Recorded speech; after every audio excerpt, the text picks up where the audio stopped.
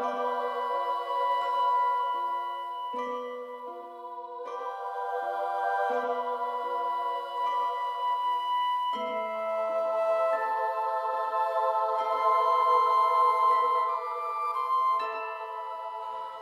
exploration of space is difficult.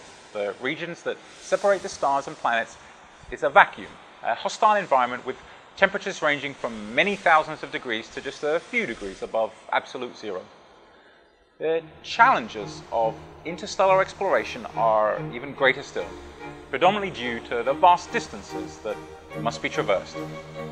The distances are so great, so vast, that they need to be measured in a unit called the light year, the distance that a beam of light travels in a single year. Now, light moves incredibly fast, 186,000 miles per second, so you can imagine the enormity of just a single light year. The closest star, Proxima Centauri, is located a little over 4 light years away in the constellation of Centaurus. Even the space shuttle, one of the true wonders of modern technology, with a maximum speed of 18,000 miles per hour, would take over 50,000 years just to reach the closest star. Even if a ship could be built that could travel at almost the speed of light, the exploration of our cosmos would be a time-consuming endeavor.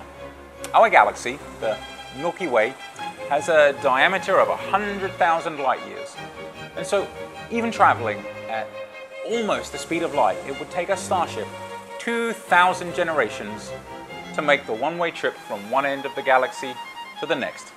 Beyond our galaxy lies the Andromeda Galaxy, a spiral galaxy not unlike our own Milky Way, and one of our closest galactic neighbors. The Andromeda Galaxy contains an estimated 1 trillion stars, all waiting to be explored. But to reach this galaxy would take a ship traveling close to the speed of light about 2.2 million years. Indeed, the entire universe contains billions of such galaxies, spread across billions of light years. Could man ever hope to explore the entire universe without making magnificent breakthroughs in space propulsion?